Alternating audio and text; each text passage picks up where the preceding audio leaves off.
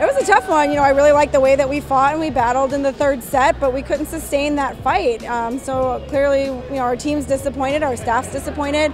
I thought that Elise and Amy played great defense for us, and our middles were really good offensively, but that's not enough to win games. We need all pieces to do their part at all times, and we didn't do that tonight. We just allowed Tulane to get on too many service runs, and typically we are one of the strongest passing teams in the conference, but Tulane's also a very good serving team, and they were aggressive on their serve, and so it didn't allow us to side out as efficiently as we needed to.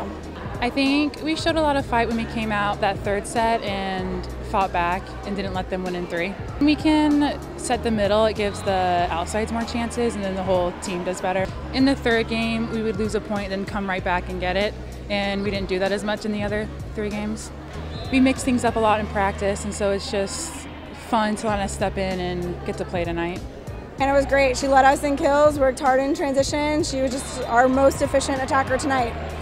She hasn't typically been in the lineup, and so I'm sure that Tulane was surprised by her, and she took full advantage and did a great job with her opportunity tonight. So we've already prepared for Houston some. We did that earlier in the week, and we'll prep again tomorrow, Saturday, the day before the match, and give Houston our best fight.